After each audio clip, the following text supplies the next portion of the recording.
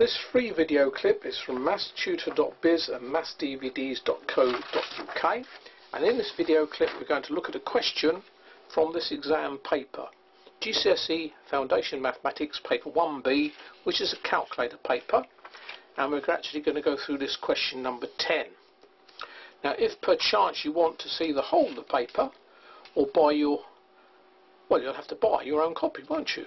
And to do that you need to go to mathsdvds.co.uk or mathstutor.biz, so you can buy your own copy, see the whole paper and get a DVD that goes through everything as well.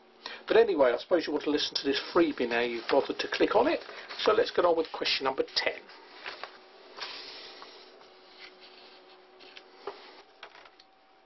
GCSE Foundation Practice Paper 1B from mathstutor.biz and mathsdvds.co.uk. Question number 10. A stamp is bought for £4,000 and each year its value increases by 6%.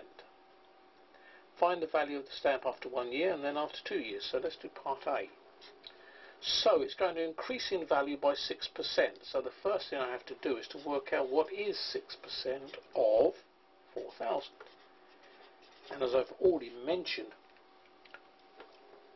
on this paper 1B, you could write that as 6 over 100 or as a decimal, and that's what I'm going to do because it's a calculator paper. 6% as a decimal actually is written like that. So 6% as a decimal is 0.06. So if I type this into the calculator, and I'll do it again just to make sure I haven't gone wrong.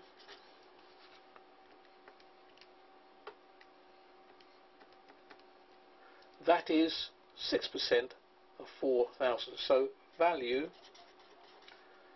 after 1 year is the 4,000 plus the 240, and I think I can do that without the calculator, but maybe I do with the calculator as well just to make sure I haven't made a silly slip. So that's the value at the end of the first year. During the second year it's going to make 6% of that, so I've got to work out what is 6% of this new value. Again, decimal, because it's a calculator paper. In my opinion that really is the easiest way of doing it. 0.06 multiplied by 4240, 254.4. Do it again just to make sure. Yep. So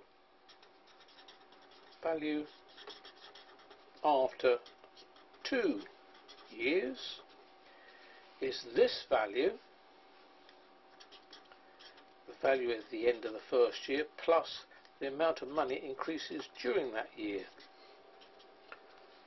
So I can actually on this calculator put answer and add on that 4240. But just to make sure, let's type it in. 4240 plus 254.4. Always do it a couple of times just to make sure you haven't pressed any buttons wrong. Now let's have a closer look at what I've got here. Something I want to point out is words. I know it's a maths exam, but writing down a few words explains to the examiner what you're doing is called showing you working out. There I go again with that showing you working out. So writing down a few words is actually a very good idea. The next thing is to appreciate that the calculator has no intelligence whatsoever. It is pretty thick. That is the decimal answer to the question that I typed in, but it is not the answer to this in money. I need to have the intelligence that it requires a naught at the end there. The calculator just does not realise that. And if you just wrote that down in the exam, it's possible you'd lose a mark. In fact, it's highly likely to lose a mark. That naught must be shown. And if you don't show it, then you are highly likely to lose a mark. Okay, let's see what we've got here.